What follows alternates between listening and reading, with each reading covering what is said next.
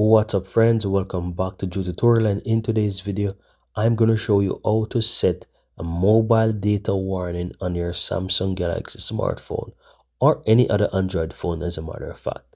So do a swipe up from your phone and you want to open up your settings.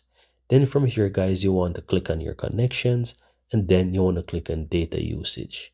At the top you will be able to see your mobile data, how much you've used, and slightly below that you see a 2 GB data warning. This varies on what you have set in your phone. By default, for me, it is 2 GB data warning. So once I reach 2 GB, I will be notified that I use up this much data. But I'm going to show you how to change that.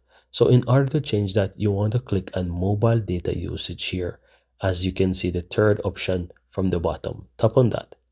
Then here you are able to see your mobile data usage, the current days which this graph is related to, and the apps that you have used that taken up the data there. But if you look on the upper right, you see a gear. You click on this gear and from here you have data warning, right? You can see that it's on, set data warning, and as well you can see the data warning. So you want to click on data warning, and from here you can set it to like 1 GB. You can set it to 3 GB or whatever. You can even set it to megabytes as well if you so desire.